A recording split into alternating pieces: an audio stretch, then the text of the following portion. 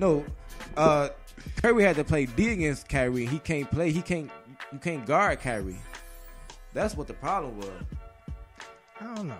I think Klay Thompson and Klay gonna probably guard Kyrie. He's the key element to change a lot of things around, because if he get going, now you got to spread that defense out.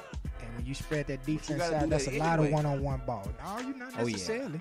Not necessarily. You ain't got to spread it out. If you got that one player, you got them two players that's not contributed the way they need to be, you can get by. You can get by. But Klay is a good shooter, and you know he'll get the job done, man. But I got Cleveland in 7. That's my prediction. I like the way you think, young man. That's all I'm going to say. I've been listening. Hey, man, the man listeners agreeing with say he ain't too mad today, man. We do got some more subjects to talk about, though. We do got some more subjects. So, LeBron, man, we was just sitting here. We was watching. His house got vandalized today. Yeah. Out in L.A. You know, they wrote nigga and all the other stuff on the side of his house and all that. How y'all feel about that? Him being the superstar that he is. Man, we don't know the facts to that story. True. I don't know. I mean, like, I'm quite sure LeBron don't live in a neighborhood where you can just walk up and spray paint his fucking house. You know, and if they did, it can happen. And it did happen. Well, with your theory and logic, you would have to say it got to be somebody in that rich ass neighborhood that did it. Then, right? But that's what I say. I gotta see. Wait the a facts. minute. I'm just trying to say this though. It depends if they said nigga or nigger.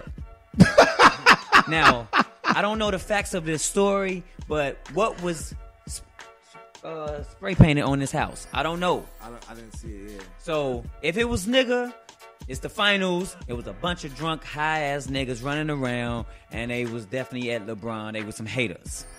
But if it was nigger, it was, well, some hating-ass white people. This dude here trying to justify the word nigga and nigga. No, it is a difference, though. That's it's definitely a difference. I know it's a difference. I know the ER at the end. That's for, you know, that's the white folks terminology for us. But I know nigga is our sense of endearment for each other. I understand that, man.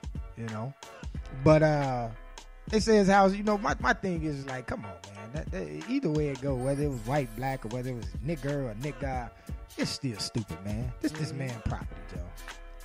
You know what I'm saying? You just trying to throw him off for the part of the finals, so that's what I was getting at. You know what I'm saying? But you know, that's why I'm the listener, because I'm always getting cut off in these conversations, Chicago. Well, you got the flow now, and I get aggressive, and you know, I guess that's what y'all want, but you know, do you, man? No, he already rolling the weed, man. We have a lot more topics to talk about, you know, and it depends if it goes north. So what y'all doing for the finals tomorrow? Hey, whatever it is, we all need to link up. Maybe we come over here, or you come on. Right? We could do a show for the finals or whatever. Definitely could. Do a sports show. Got to brush up on your sports, man. Man, I got a lot of shit going on in my life right now, you know. And one of the topics, I believe that weed and relationships, so I can't wait to talk about that. Oh yeah, we got some a lot of shit going on in man. my life, Chicago. I did a lot of shit. Well, you know, we just had to get the finals part of the thing out the way, man. We gonna go ahead and we gonna get back and. Well, goddamn, Johnny Cool. Yeah, Johnny Cool done came through with the weed. We just pearled this motherfucking blunt, Chicago. Hey, he poured that motherfucker like a real Cuban, didn't he? You know what? I give him a couple claps. I give him a couple claps. And that's why I've been quiet. Shit. Y'all know usually I'm not quiet, so y'all know I was in the background doing something. This man asked for the weed. So, you know, we gonna go ahead. We're gonna take a small little chronic break, you know. Listen to some music, got some currency coming up, Mary. Then when we come back, man, we gonna talk a little bit about this whole relationship thing. Yeah, just 3 black men talking. Yeah, we got relationship problems and ain't scared to talk about it, motherfuckers. So do y'all. You got a problem with it? Say something. In that order. Be back in y'all in a minute. This is Real Radio, Sucker Free Radio. I'm with the homie St. Cool and the bad motherfucking lesson.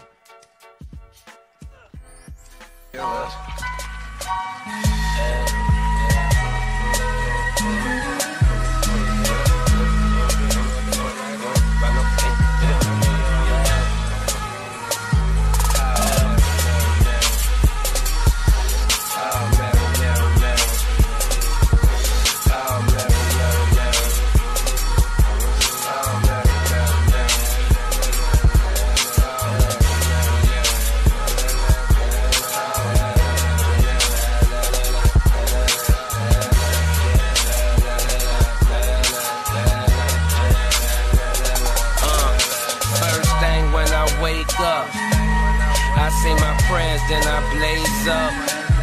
A plate of breakfast that my girl chef up. Morning pretty with no makeup. Yeah, now that I'm woken, I'm smoking lead, my body in clothing. Chevrolet doors open, 4 Giottos rolling. On the interstate like niggas was shooting at your homie. Zooming in and out of lanes, booming. A little UGK, got both my phones with me. Hit me if it's about some cake. Soldier about face, I'm colder than ice age. I'm polar, I'm frozen, I'm golden. My namesake that I'm all about my money. Put some racks up every day. In the studio, get Pluto, how we lay tracks every day. Mucho, Luto, if you grind for it, man, it's some shine for you, man. But that money just ain't gonna wait around for you, man. Tell your bitch to roll up something and she'll ride for you, man. Otherwise, you gotta kick that hoe offside of you, man. Tell them niggas that you with ain't no more crime about it, man. Planning, never taking action, pocket full of lit. Wondering why that shit ain't happen, homie, that don't make no sense. Niggas on this side be stacking every tape of brick. And we treat this shit just like it's trapping and I'm getting rich. You can tell from the strength of the scent or what I just lit, but I would never pass it. First thing when I wake up, I say my prayers, then I blaze up. Get dressed sharp as a razor. And then it's back to getting cake, bruh. Oh, Mary, Mary, Mary. Oh, Mary, Mary, Mary. Oh, Mary, Mary, Mary. Oh, Mary, Mary, Mary.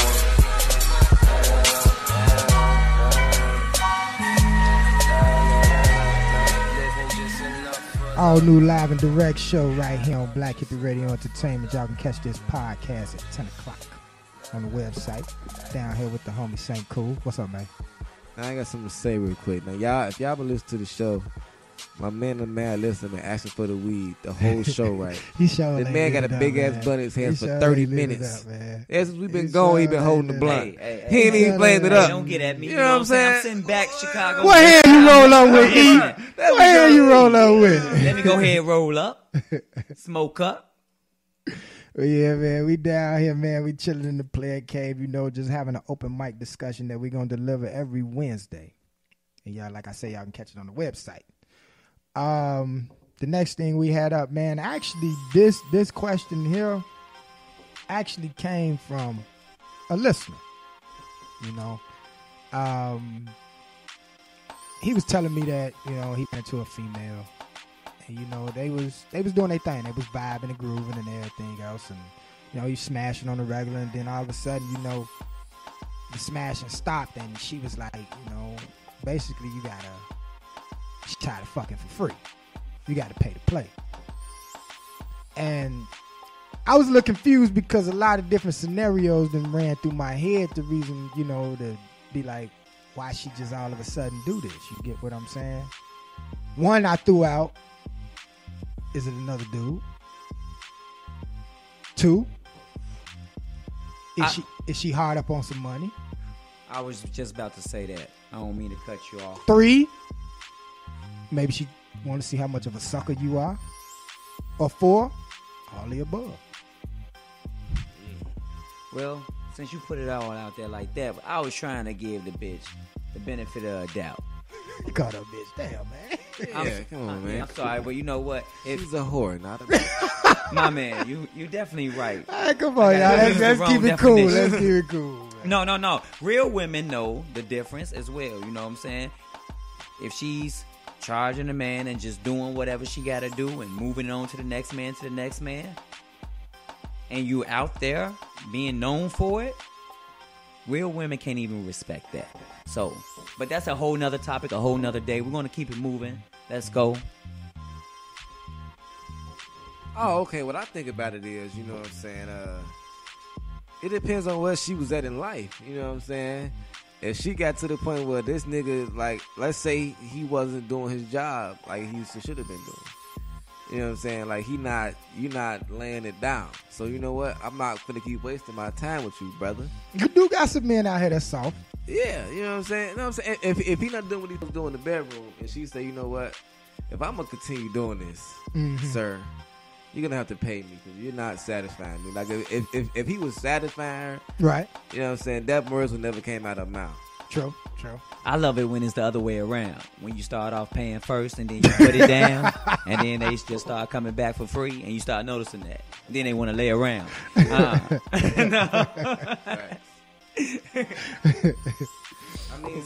It depends on him and her in the situation. You know what I'm saying? 'Cause, I don't know what's going on in this woman's life, but you told us to keep it cool, so I ain't gonna say what I want to say. Say what you want to say, man. Y'all done got it out. Most of just say what you gotta say, man. Listen, if she's doing it like that, then it is what it is. Either you gonna pay or you not. Like you want to get cut off or you want to keep the wear around. Wouldn't that pop in your head to be like, damn, she got whore-like tendencies? Definitely do. And why would you want to associate yourself with a woman like that? You get what I'm saying? No, it should just be business. You know, if he caught feelings, you know what? Sucker ass nigga, man. She start charging you. Would you pay? Let me ask y'all that question. Would I pay somebody? If a woman came, that's the same situation. Let's put y'allself in that situation. You digging the chick because he digging the chick, and what would you do in that situation?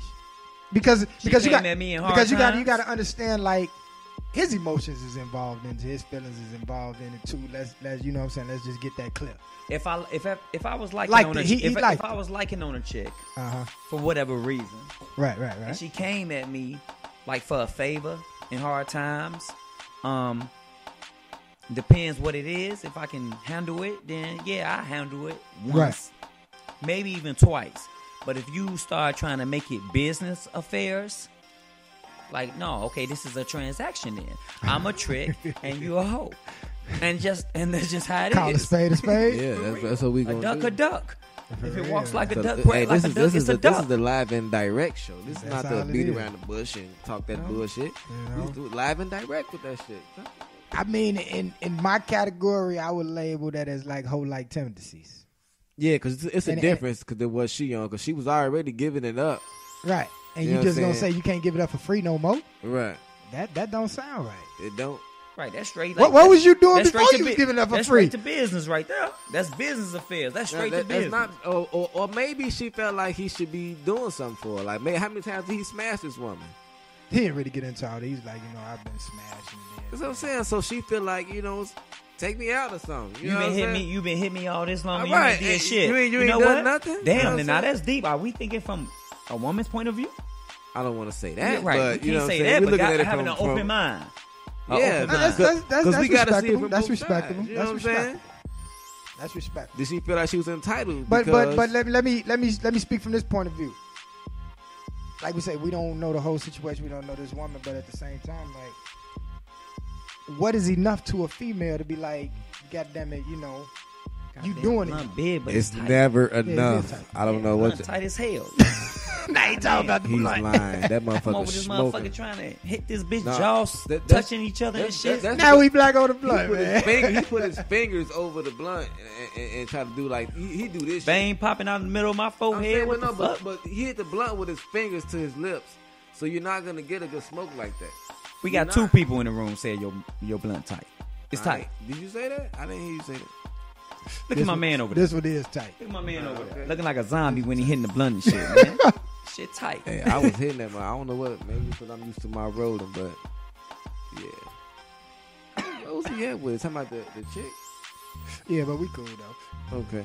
I'm still getting high. But yeah, this is the radio. After cough. But to me that's whore-like tendencies. But like it's I really said, not. Well, I don't believe in whores. Please elaborate. Please do. Because I just don't believe in whores. I just believe there's people that like sex a lot and some people that don't. Well, society terms. Society terms. A whore. I don't believe in it. Okay, that's a difference. Those are like nymphos, and that's a different level. When you start making sex a business affair,